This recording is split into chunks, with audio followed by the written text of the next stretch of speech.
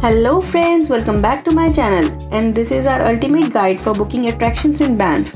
In this video, we will be sharing our tips on how to save money on attractions in Banff and Jasper National Park, as well as a step-by-step process to book them. Banff is truly a nature's lover paradise, so let's dive right in and start planning your perfect adventure.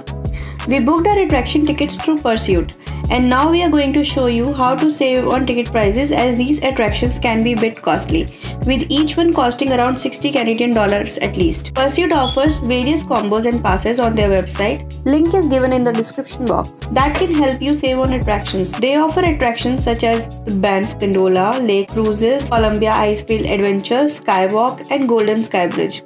You can book these attractions individually or purchase pass from their website. To book your tickets, please select the month of travel, as this will determine the price of your pass. We started planning our Banff visit 2 months in advance, and at that time the price for this pass was $199, but when we actually bought them in June, prices changed to $241. We then checked the price for July to compare, and it was only $199, even though it is one of the busiest months to travel Banff. That's how we got to know that if you are buying your pass in the month of your travel, you would end up paying $42 extra. So my advice is to buy it at least 1 month in advance to save your money. We didn't know that earlier, but you know. We aren't interested in cruises, so we chose another option, selecting a combo of 2 attractions, one of which is Gondola, and you can choose another one.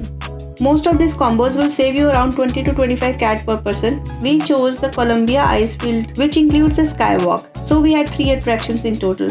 Click on book your pass and then select the number of travelers.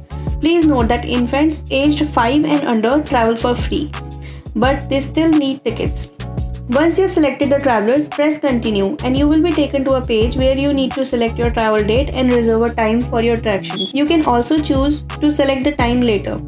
Please note that Gondola morning slots fill up quickly, so select your time early. We called them one day before our ride and we only had 1 slot available. We suggest booking your time slot in advance, as you can easily change the time slot by calling them anytime. Please note that if you're planning to visit both attractions on the same day, like we did, be sure to allow at least 5-hour gap between the two.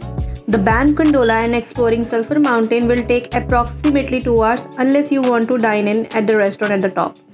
Additionally, the drive from Gondola to Columbia Icefield will take about 2.5 hours without any stops. After selecting your date and time, you will be taken to the payment page. Make your payment and you will receive a confirmation. We tried searching for discount codes but couldn't find any that worked. However, if any of you find one, then please mention in the comment section. We hope you found this video useful. Please share your feedback, or if you have any queries, in the comment section below. Happy adventuring! And don't forget to like, share and subscribe to my channel. Bye bye.